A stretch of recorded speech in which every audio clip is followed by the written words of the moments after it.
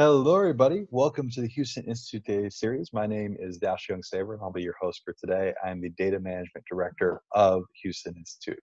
So yes, my name is Dash. It's short for Dashiell Fellini Youngsaver. That is my real full name. My ancestry is from a miserable Jewish and Russian shtetls up in Eastern Europe. But my mom loves to pretend that we're Italian, so she made my middle name Fellini. She also loves to pretend that we're French. So my first name is Dashiell. And then Young Saver is hyphenated both my parents' names. So Young is my mom's last name, Saver is my dad's last name. So I put it all together to make it more complicated. I don't know. I'm a San Antonio 2017 core member. I teach high school math in San Antonio. So I was just entering the core in 2017, going through Houston Institute only a couple years ago. I studied statistics in college in addition to a couple other things. So I love data.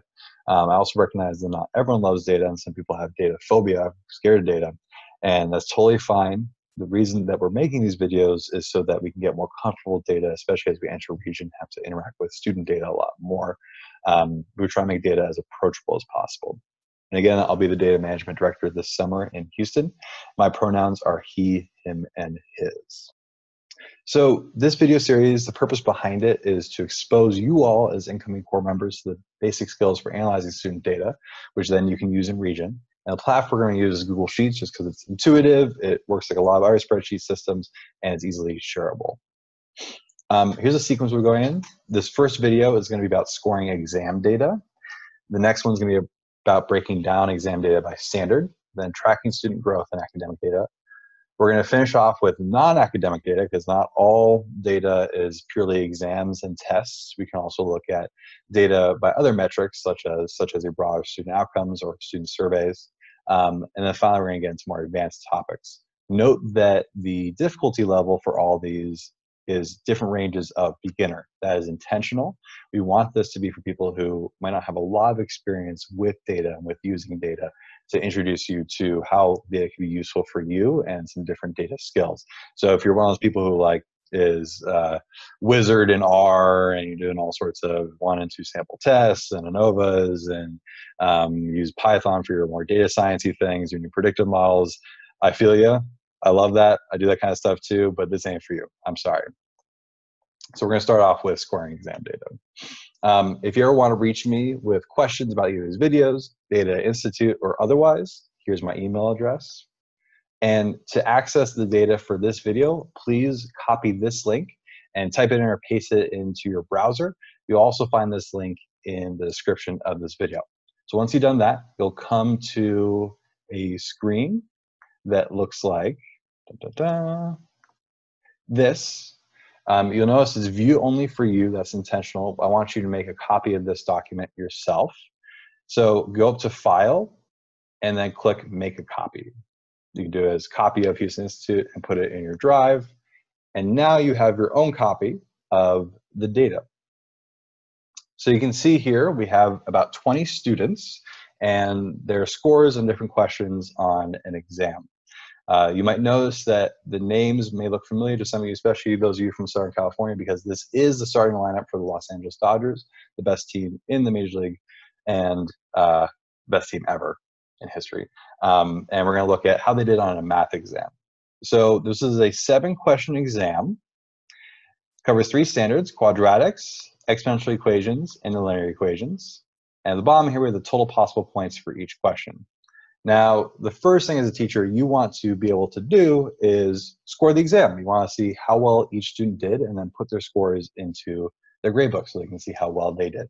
And also so that you can respond to students who might be doing well and push them even further, or students might be struggling to give them different interventions to help them catch up.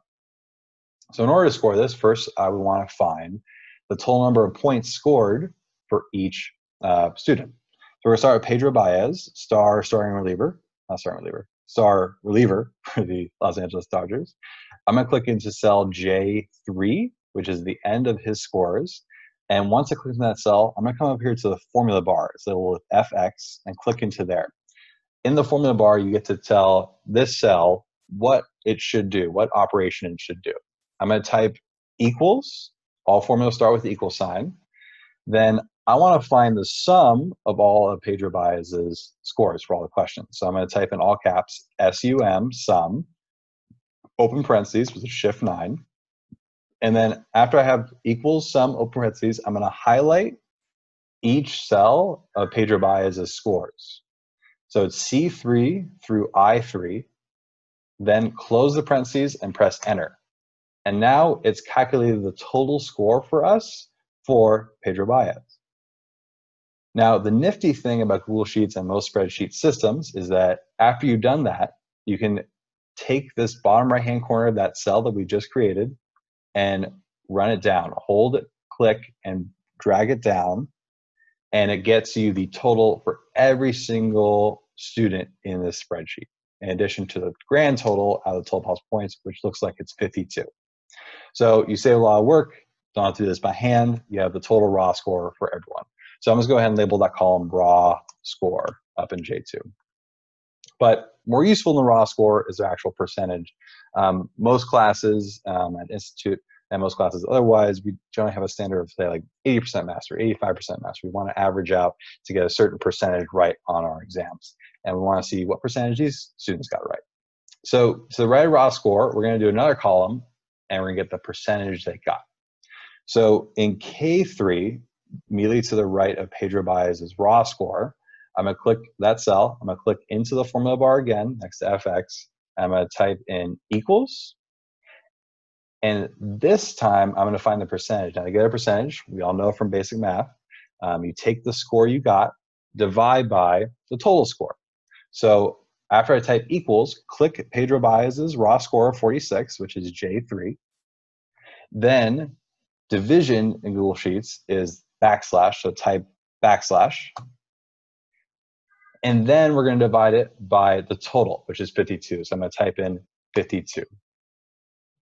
Press enter, and we see that Pedro Baez actually did pretty well. He got an 88%. Now, this is a decimal. I want to make it into a percentage format. So I'm going to click on that cell again. I'm going to go up to format. And where it says number, I'm going to go over and click percent. So now I see that it's about an 88.5%. As per usual, I can go ahead and drag this down, click on the bottom right, drag it down, and you can see the percentages for everyone. So Pedro Baez did pretty well. Austin Barnes didn't really get the content too much. Sorry, Austin Barnes. Cody Bellinger, star hitter for Los Angeles Dodgers and utility fieldman, did amazing, got 100%. Typical Bellinger, always showing off. So I'm going to name this column percent, and I got the percent scores for everyone. So now I can put everything into the grade book. Easy peasy.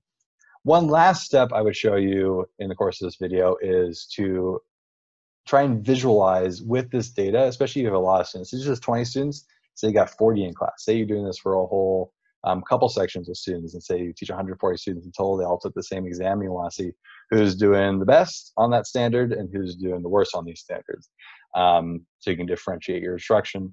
We want to be able to visualize who's doing well and who's not. So in that percent column, go ahead and highlight the percents for all your students. Then go up to format again and click on this option, conditional formatting. That's going to pull up this little menu on the right here. Click on color scale, and where it says default, click that. And we're going to change this so that the lower scores are going to be lighter and more white, and the higher scores are going to be greener and darker and colored in. So I'm going to click on that second option, white to green. And there you go. Now Cody Bellinger did amazing. So did Pedro Baez. Austin Barnes didn't do so hot. Neither did Jock Peterson.